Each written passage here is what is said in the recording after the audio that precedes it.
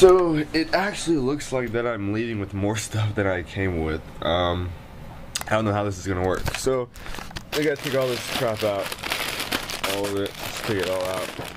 Ugh. Out. Sorry, gay fish. I'm gonna have to put in this first. But wait, let's see. I can probably put actually this stuff in here, like, you know, put it over it, you know? Okay, I'm so stupid. Alright. Let's try that. I think we can get away with maybe like this, you know? Like that. Maybe. No, that's a little too much. We got the cup noodles. Let's try that. Alright. No, we're getting somewhere. We're getting somewhere. Oh, look at all this stuff. We got the space gun. I spray painted. Does it look like a space gun? Yeah, kinda. Maybe. I don't know where that's gonna go. Let's get all the cowboy stuff back in here. No, I don't even know what to put in first. Put in the alien mask. Oh, my boxers. Here's a challenge right here. Let's see if we can close this up. All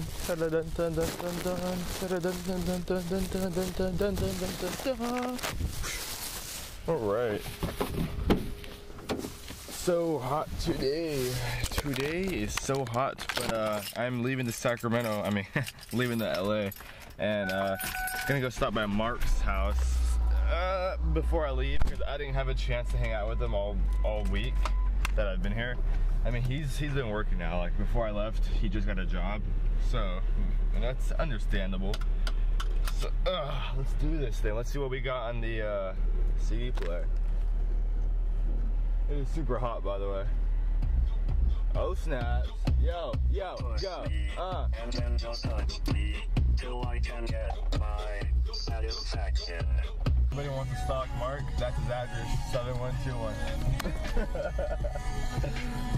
Now everyone knows. I'll break that shit. I'll break it. It's not recording, man. It is. I can see the red dot. Pull some more. This is why I moved out of. Dude, what you doing, dude? Dude. Watching that shit? You can't be videotaping that shit. This is why I moved out of freaking Sacramento, man. Look at this. This is horrible. Alright, would you put the camera, like, not make it so fucking obvious or something, man? This is the ghetto. This is the freaking ghetto, man. Alright, so I'm heading back to the Amtrak station. Thanks to Mark for the ride. That's what I do. That's what I do. You know. Didn't come visit me. Not one fucking time he was here. It calls me, hey man, can you pick me up from Amtrak? Yeah, no problem. Doesn't fucking see me for like 4 days. Like, hey, I need to ride to the Amtrak again. Fuck you, Lorenzo. You're a fucking douchebag. Whoa, okay. First of all, I went to his house plenty of times, as you guys can recall from the vlogs.